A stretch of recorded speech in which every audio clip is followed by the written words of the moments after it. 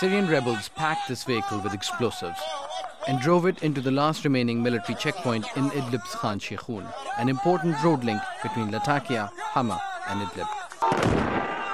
We cannot independently verify these pictures, but the fighters say it took them 3 months to take over all 21 posts of the Syrian military. This barricade was liberated as we planned a suicide attack.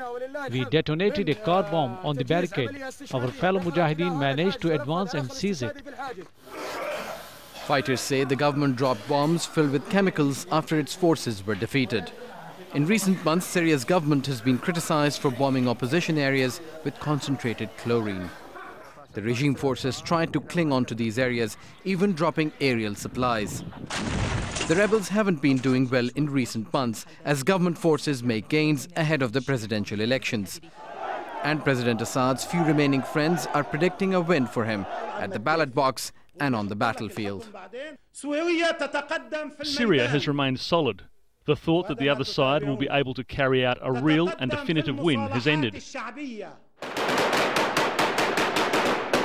But for thousands of Syrians, this is the daily reality. A continuing civil war with no real end in sight. These are the scenes of more fighting in Aleppo, a stronghold for rebels and the government on either side of the city. Millions have been displaced by the years of fighting, and many don't think the upcoming elections are the solution. The elections are illegitimate. I don't consider it legitimate because most of the people are displaced. They are left illegally or they are wanted. Those who are not wanted from the regime are wanted by the fighters. My vote can't make any difference, and I don't want to vote for anyone because what will happen will happen. Back at home, the rebels are struggling to maintain control, and civilians in many areas are besieged by government troops.